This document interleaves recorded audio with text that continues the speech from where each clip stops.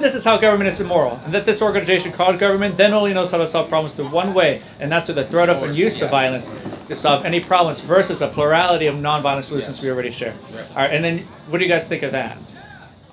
Well, yeah, I think any bill, tax, anything like that, anything that's signed and passed through legislation is always supported and backed by the force of a gun. Right. That's the only way, you know. Right. If I don't play along, someone's going to come get me. Right. So, right. yeah, Cool. Way of doing it. Yeah. I Sure. completely agree with Right. your stance on the matter. Yeah. I'm not for government. Yeah. All right. Cool. Yeah. All right. So you had a question in terms of how would. Logistically, how would you recommend direct democracy for people to be able to determine how they chose where they allocated resources within their own community, or what does that today is the market prices dictate that, right? Yes. So prices dictate, like for someone who's going to produce, whether I should use aluminum because this steel is too high, or use plastic or different kinds of metals, right? Markets of the price send signals to the producers, like. There's no one person in the planet that knows how to produce something as simple as a pencil. It takes market competition and collaborations, thousands and thousands of people from all over the world to get one pencil. Right. So the market does a really good job already in allocating efficiently resources. But what government does when it meddles into the market, it creates price controls or eliminates price signals altogether. Because what government is objectively is a monopoly on services and goods, right? So like a monopoly on roads, on security, on arbitration, on alcohol here. ABC is a monopoly of distilled spirits. The post office is a monopoly on delivering pieces of paper, right? And they're billions of dollars in debt. Of course. So whenever you have a government monopoly, no market competition, quality goes down, cost goes up. Of course. So the absence of that monopoly then, now you have the freedom to cancel or unsubscribe any good and service you have of those monopolies.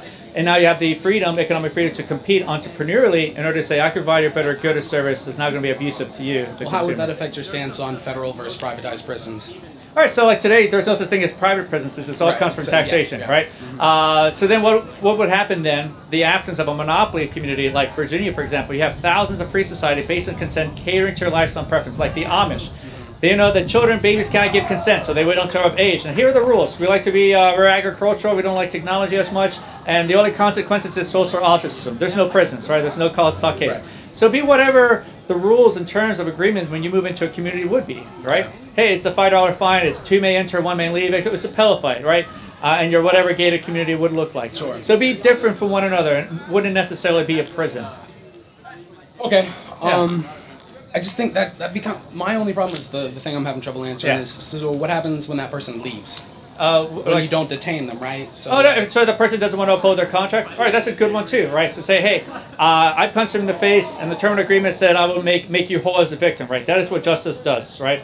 There's a perpetrator, you're the victim, I'm the defendant, there's evidence against me, I'm here to make you whole. But I say, you know what, I'm not going to uphold my contract, even though I said I would. It's perfectly fine. All the other contracts that people have with you cease immediately, because nobody wants to be known to be making contractual agreements with someone who is an aggressor. So no more running water, no more electricity, no more internet, no more all the goods and services you take for granted because of the market has produced, and now you're pretty much commit economic suicide, right? So now in the event that I get into a quarrel with someone else and he hits me in the face, and I try to seek arbitration, they're gonna say, yeah, I would love to help you, but first you got to settle the dispute with with him first, right? And so there's a lot of socioeconomic factors that push people, I'm better off actually agreeing to my word. Right, no, right, instead of committing economic seppuku. Right, and then these are agreements that they would have agreed to in the beginning, moving in, right? It's like, well, why did I sign my name on that on there to begin with, right? But at least now you have explicit contracts with explicit consent, whereas there's no factual evidence of a contractual relationship with government and their monopolies, right? For example, other than what, the theoretical social contract. Right. And of course, when someone says, it's like, produce it to me. So yeah, so let me say that. I would love to sign that. Where did I sign that? Please, Right. Definitely. So then now you just have a free market society based on consent with all kinds of services and goods that have real obligation to be provided, and anyone can compete. But my problem is I don't think the free market, like if it's allowed to just do its own thing without any government molestation, I still don't believe that will adjust to take care of it. I don't feel like it would make things better per se, because right now the best way to earn money is on money and not through your labor. So what do you mean on money? So like capital gains, any money that you make on money is you're going to be allowed to keep a lot more of it. So like if you invest and try to all right, that's even on interest in banks and stuff, right? And that's good though, right? No, because it keeps the money pooled and it allows you to leverage money and make more of it. Yeah. And a lot easier and a lot quicker than those who don't have as much to contribute towards the system. So you end up like with a top. Okay, so we want to look like why do they not have much to contribute to begin with, right?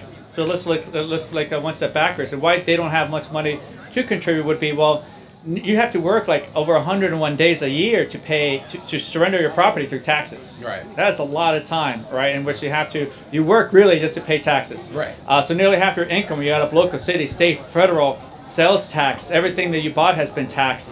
Licenses and permits are all the taxed. Fiat currency, monopolization currency is another tax. The money you get, depreciation value. Right. So all these different types of taxes, yeah, would hurt someone in a tight budget to begin with. That would prevent them from able to invest, right? Yeah. So then the last thing you want is a monopoly in currency like the Fed, in which, yeah, the bankers do have access to that money first. That is more valuable before it's released to everyone else. As soon as it gets inflated, yeah. Right. So you wouldn't have any of that then. Right. You wouldn't have centralized banking. You wouldn't have this kind of domination of the Fed, in which they're only allowed to produce currency and no one else is allowed to compete.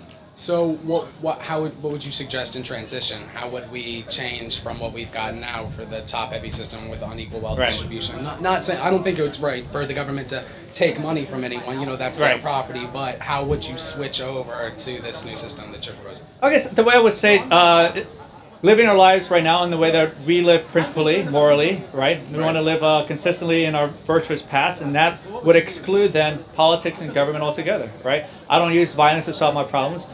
Government only knows how to do that through violence. Sure. So let's live our lives principally and start creating a community here that agrees with that foundational value with one another. And as our community grows more and more, we're able then to ostracize government in the end, because government really makes up less than 1% of the population. Right. Right? That's your police or politicians, people in the criminal justice system. It's not everyone that's the government. We really make up the majority. Yeah, of course. Right? Mm-hmm. So it just takes a large community here to eventually cast a shadow onto government. And eventually, it's like, look, here's our community. If you want to be a part of it, you got to let go of these positions of dominion, these positions of tyrannical seats, the throne of tyranny, so to speak. Well, then where would you stand on the right to bear arms? Because I feel like it's not to have your gun to go hunting with. It's to resist, if the self-defense, right to self-defense. Yeah. Right. I mean, the Bill of Rights wasn't created so much to tell you what you can have. It was created to tell government what they cannot infringe upon. Right. But that creates positive rights, unfortunately, which means that government can kind of decide other areas, well, maybe you don't have a right in, and that's where it kind of led to a lot of exceptions, and now the courts kind of interpreting it as they will today. So yeah, in a free society, yeah, you can have whatever you want in terms of self-defense of yourself and others, right? As it exists today, many Supreme Court cases have ruled that there is no obligation to protect your life, liberty, or property. Right. Winnebago versus DeShaney County, Warren versus District of Columbia, no obligation. So in a free society, you will have a real obligational contract. Hey, otherwise, like if I came to your house today, sometimes we'll provide a protection. Like, get the hell out of here, right? Yeah, But like, so then, I mean, because that says something about like Korematsu versus the United States, where the like Japanese internment camps, and those were ruled legal for the sake of the public's good. So in effect, no one has rights should the government decide that. Right. So that's what I find scariest about it, is nothing's really concrete, and they can leverage their documents against it. Right. Anytime they want to make it up, they just go for it, right? They make an amendment. At one point, they said alcohol was an immoral sin, and then they changed their mind later with the 18th Amendment and said, all right, maybe it wasn't, maybe our bad, right? So I agree with everything you said. Yeah. So I feel like capitalism could be a good thing. Yes. But what the real enemy is corporatism. And without government, there's no corporation, right? Right. Well, corporation is a piece of paper extended by government for CEOs to escape liability for their own actions. Right. Well, wouldn't you want that where there's these social contracts? You wouldn't have that because government guarantees liability protection, right? You could go to City Hall and if any kind of business. All right, now you're an LLC, right? Government will back you. You're not entirely liable for any of the actions you may cause someone to injure other people. Sure. So a market will not have that. A market insurance company like, look, this is too risky. We can't involve ourselves in this, right? And so you'll find a lot of factors like, is this too much for us to insure that or to hold you to provide liability for that? There's no immunity for everyone, but it's the same immunity that government grants itself. Like you can't sue a state prosecutor. It's very hard to sue a judge, right? The same immunity that politicians just grant themselves, right? The rules, the prison rules, only apply to us as tax slaves, not to the rulers themselves. So you wouldn't have corporations, you wouldn't have any of that kind of nonsense. It go back to the way it used to be, where we grew a business, saved up a lot of money, and grew slowly just in case, right? Not like, hey, I'm an LLC, great, I'm wearing like an Ironman student, walking across the street, nothing can happen to me, right? And that would be the difference. So there would be no Planet Starbucks, unfortunately. But there's no way to try to get through loopholes and right. that way. Okay. Because there's no government, there's no one, to twist their arm otherwise. What I find absurd is that congressmen can't write themselves term limits at all. They don't write themselves term limits because they don't want to lose their jobs. Right. It's ridiculous. I think like over like 80% of like in terms of state senators have been in office for quite a long time, repeatedly over and over and over again. Incumbents definitely have the advantage. Right. Right. But why would they want to write a law that like makes them lose their job? Right. Yeah. Right. Yeah. So how, exactly. how would you propose to like? Oh, step a little closer. Yeah, sure. Yes, yeah. Yeah, my bad. How would you propose to enact like a change like this? So the way that we will do this is by creating this this community here. So we're called Liberate RBA, liberate our community from the idea that violence will set us free, and that would extend to government as well. So what we do in terms of how we do liberation, a lot of self-education, personal internal freedom, and good understanding of economics, of history, pursuit of like independence in terms of like trying to be wealthy within ourselves and in our own personal pursuits. Interact with a good community of people that are not going to like steal from you, right? Or wouldn't threaten to pass legislation against you. Other extents of that would be firearms training. We do a lot of that as well. First line of self-defense. I know you mentioned you're a pacifist. But there's a lot of different kinds of areas of interest a lot of people have as well. I mean, but it seems like this really relies on people being decent, right? Yes. I was about to ask, like, what is your personal opinion? Like, what do you... I think most people are. I think Hobbes is wrong. I mean, Hobbes himself grew up in a very terrifying upbringing, and so he grew up, of course, didn't have his father there, was kind of beat up growing up, so of course he's going to think, yeah, the world is an evil, bastardized place. Right. But for the most part, if I talk to, in a lot of these conversations, most people agree, yeah, it's wrong to use violence, they do value consent. The key way that we would kind of force government to collapse, it's inevitable. One, it's lost 97% of its value, the currency. It's got 3% left to go, and then it's going to collapse. But the collapse of empires is not necessarily violent. You look like at the eastern blocks of Europe, and when USSR collapsed, it was all relatively peaceful, right? There wasn't all these raging wars. So secession is inevitable. So what we do now until then is important, and then we could do a more easier, peaceful transition towards that here in Richmond, or we could take a good 10% here of Richmonders and all up our exemptions, for example, and that's chokes the government in terms of no longer having access to withholding tax. Okay. Have you heard of like why withholding tax was ever brought to being? Why withholding tax? Right. No. It was Milton Friedman's greatest sin, because people sometimes pay late, they're not on time, and it's like, look, if people keep doing this, we're not going to have money for our programs, and these are going to collapse really quickly. Right. So withholding tax was the solution. We will continue to steal money from you every day for an entire year, and it's up to you to decide whether they stole too much or too little. But at least government has their blood money now, right? That straight line through these unfunded liabilities. But eventually, though, Richmond's going to look like Detroit. They're already having problems with their budget. Philadelphia's next. San Francisco's next. I just don't believe that people are inherently good. You know, you have 15% of the population responsible for 50% of the murders. Since the 1970s, you've had single motherhood in white and Caucasian families go up to 59%. It's gone to 79% in black communities. I feel like people... But violence as a whole, as you've seen, though, has gone down over the past several decades, and they shouldn't purport in terms of numbers like the FBI statistics. Right. So we could look at that. Well, then, so wouldn't you want to accredit that to the police, though? I mean, I'm just playing devil's advocate. Right. I don't know if we want to credit it to the police. I mean, the police doesn't have an obligation to protect you, right? And the police, in terms like their accreditation has caused a lot more harm to like the war on drugs. And you want to look at who's actually creating more violence. It's actually government individuals. It's not a war on drugs. It's a war on marijuana. It's a war on people. Well, fair enough. Yeah. Right. So it's a war on vices. It's a war on self-ownership, and that has produced millions and millions of people. Over 80% of them, people in those cages for victimless crimes. Right? Year after year. So we want to look at who's technically creating more violence. Actually, private crime, they say actually police steals more than burglars in the United States now through asset forfeiture. Canada put out a message saying, look, if you're going to go to the United States, be careful. They're going to take your money. Don't leave it out in the open. If the cops stop you, they're going to take your money. And this happens all over the country. Millions and millions stolen. So now you see government outranking private crimes in terms of, we're talking about like violence, right? And then, of course, you have like the 20th century, 30 million people the United States government alone has murdered, right? And these are not these are outside of World War II. Well, they also released, you know, in the 70s there were 500,000 people in mental institutions, and now today there's about 75,000. So the population is skyrocketing, there can only be more crazy people out there. Right. I feel like that's a huge issue. Yeah, how yeah. do we help get those people the care that they need? How do we get them off the streets? So we're talking about like how would we provide like medical assistance? So you guys have read like 1984, right? George Orwell, right? And they would like rewrite history, and all of a sudden we forget what history was like. Yes. Same thing happened before 1960, the war on poverty. Lyndon Johnson's war on poverty, war on people, and that before that, poverty rates were declining rapidly because all these communities created this kind of central community bank that people could kind of go into if they became impoverished automatically, right? They're able to jump back out. So they had like unemployment insurance, health insurance. This was affordable for everyone, and because of that, unemployment insurance of people not being able to find employment went down. I mean, poverty rates went down. This idea called friendly societies, mutual aid societies, spread all across the United States to Europe, to England.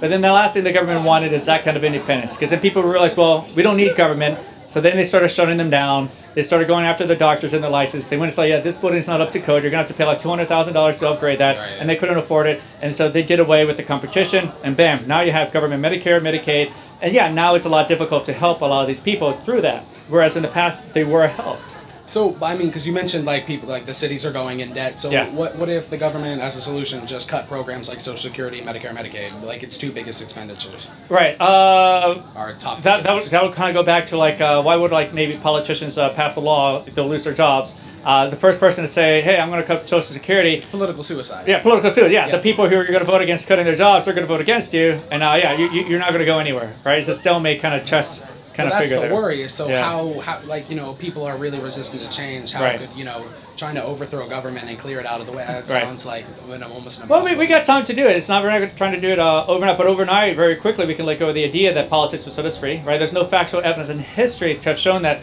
government has ever set anyone free, right? Politics has ever set anyone free. So let's do something that's never been done before to not compromise our principles for politics and choose the road that's never been traveled before and go the anti-political route, the campaign that we do in March, right? Against anyone who vies for the throne of tyranny.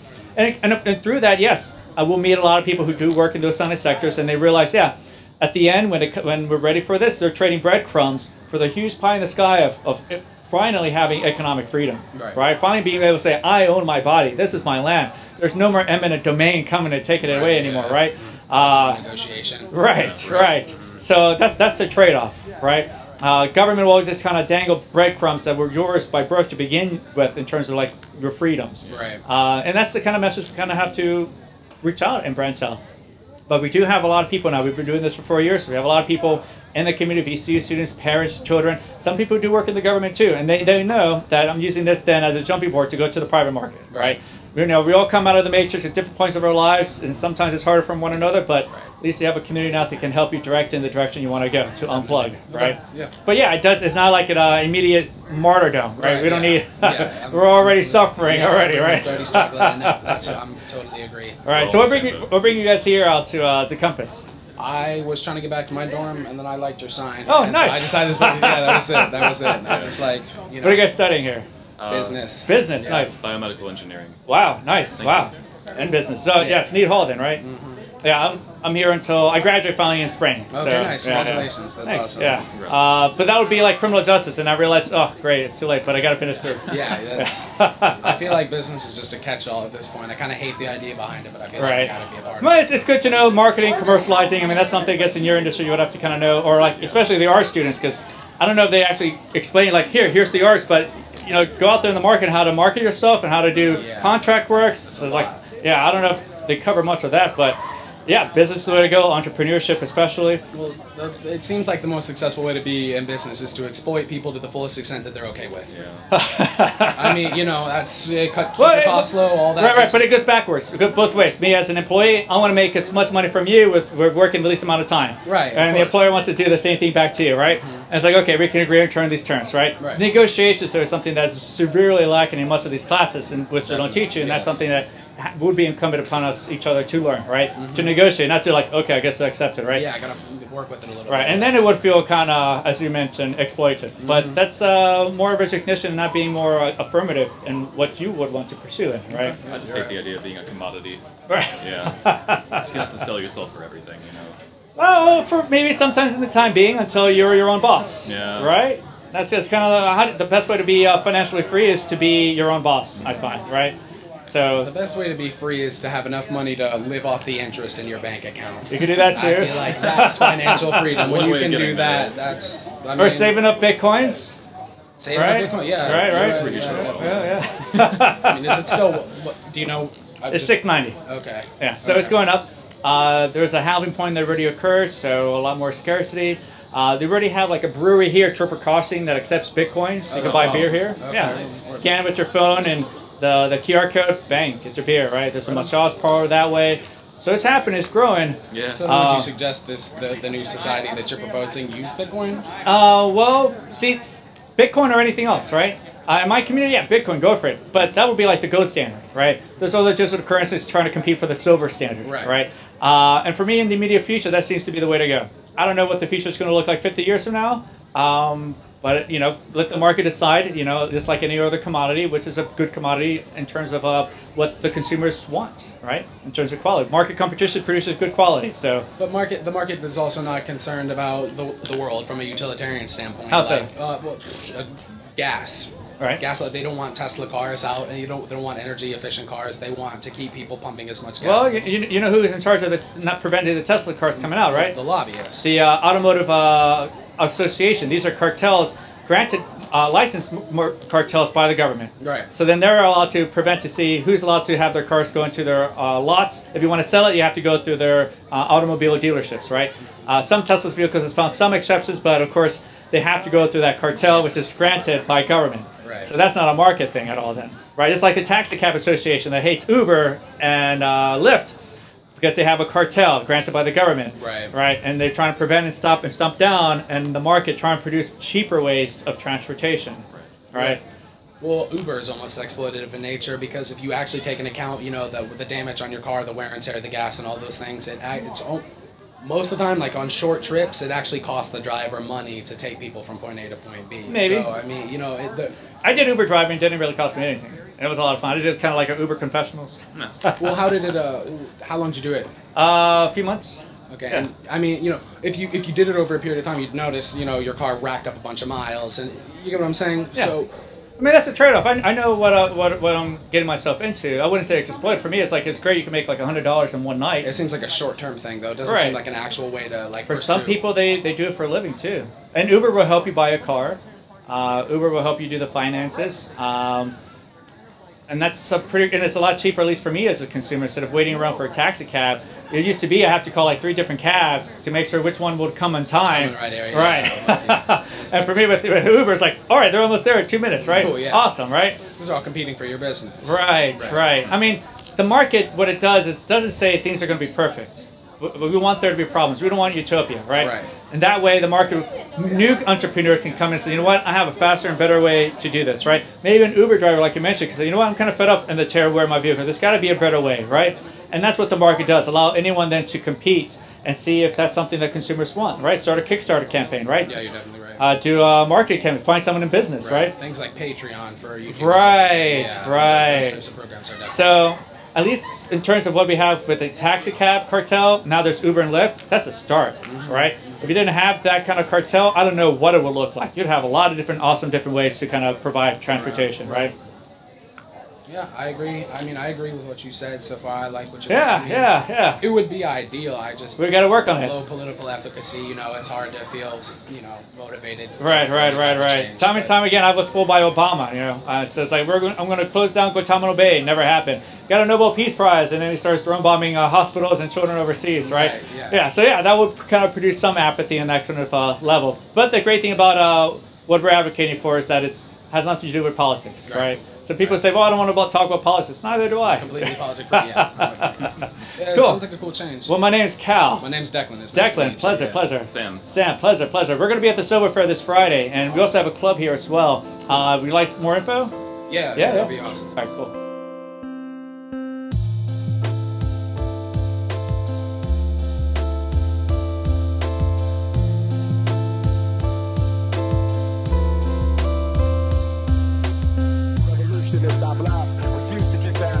I'm ready to master on my tormented past. Swallow the pain, follow the mental terrain. It takes a hell of a man nowadays to maintain garments bloodstained, face bruised and battered, eyes reflect agony of dreams that were shattered. It never mattered to the so-called general public. public about my nation's situation and how we rise above it, and they love it when we self-destruct and kill a home. And the greater responsibility, yes, it's still a home. We should know by now that the system is designed for our demise. If we arrive, we'll be left behind. The dollar signs rule. But what about the fool who falls victim to the material world?